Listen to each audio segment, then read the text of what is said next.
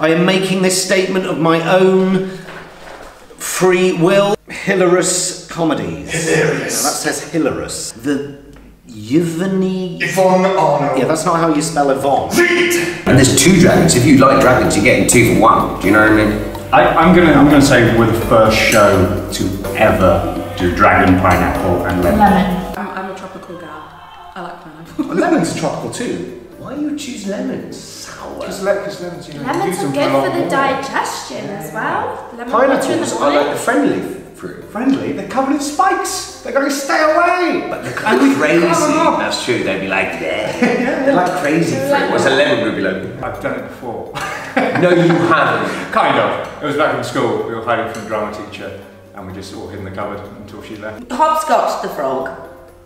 In what sort of context? Hopscotch, I bet. Wibble. Well, Wibble. Interesting. You are wrong. Who would I want to go on a date with? I am thinking. Hopscotch. You want to go on a date with Hopscotch the frog? Yeah, but also imagine rocking up to Claridge's with Wibble the Dragon. I mean like bonbons. Bonbon, that's what it is. Bonbons, Christ's sake. Custard cream. Custard creams, obviously. Freaks. And if you have kids, don't bring the kids. If I had a younger child, I would bring them. But then again, I don't have a younger child, so maybe I would be a terrible father if I had one. That's why you're not allowed. That's why I'm not allowed a child. I auditioned, they offered me the role, I took the job. I mean, similar. I also did that. And it's just a good bloody laugh, isn't it? Yeah. Yes. He's one of our finest actors. That's really great. Henry Shields just said, I've written something and there's something for you in it.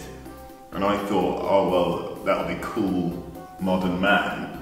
But no, the character's a complete car crash. And he keeps saying stuff like, it's just you. Don't do anything. Don't act, just let it happen. Exactly. But Very Whipple's practical. great. Whipple's like the star of the show. Alright, Harry, you go on a date with Whipple then. I'm not going on a date with either of them, I'm just saying. If I came in to rehearsals and found you in that cupboard, I'd be completely baffled. Yeah. But at no point would you think, oh, he's not bothered to turn up to work. I mean, if farce is your thing, ding-a-ling-ling. And even if it's not, what else is there to do? Hello.